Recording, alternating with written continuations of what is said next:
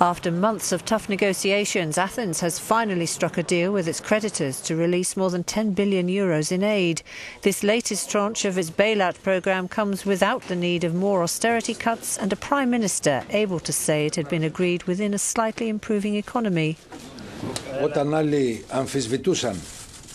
When others doubted the achievements of the economy or even tried to dispel them, this government, united, achieved its mission to get the country out of the crisis. The so-called Troika members, made up of the EU, the European Central Bank and the International Monetary Fund, have made it clear the extra cash is to be used for growth and development. But in a move not likely to please them, Samaras has promised 500 million euros will be distributed to the poorest Greeks, a move destined to prove popular in forthcoming local elections.